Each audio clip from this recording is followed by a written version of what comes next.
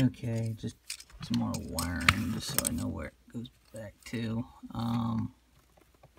This goes to the lighting controller, and it mounts to this foam piece right there, and that goes into that hole, so you're going to have to pull that off and shove it behind.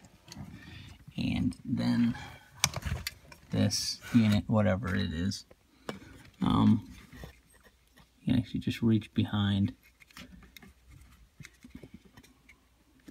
You can see that giant clip. You're just going to push down, pull it back, and it will,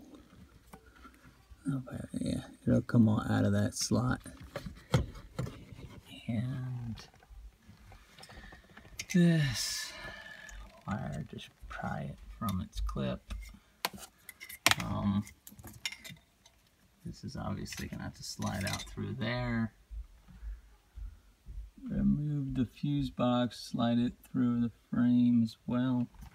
And hopefully that is all that's holding this on right now. And I can remove this piece.